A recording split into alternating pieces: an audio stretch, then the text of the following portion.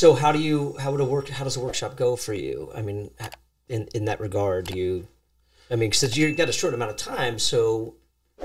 Well, I tend to want to focus on a particular aspect. The workshop let me try that in English.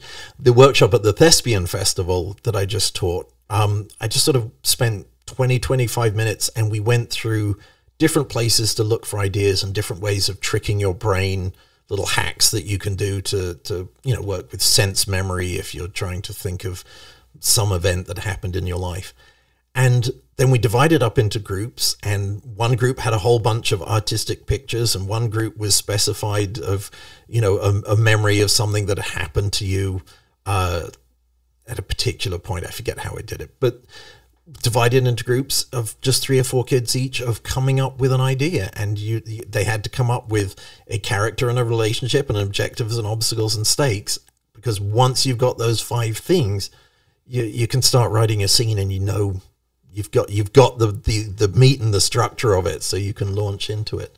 Welcome to our Clips channel, and thanks for watching. I hope you enjoyed that video. If you did, be sure to smash that like button and leave a comment down below while you're at it. If you'd like to be notified about future episodes featuring playwriting tips, be sure to click this channel button right here and subscribe there. If you want to see the full conversation of this episode, be sure to click the link right here. And if you'd like to see other playwriting tips from past episodes, be sure to click this link right here. And until we see each other again, and in the meantime, keep writing.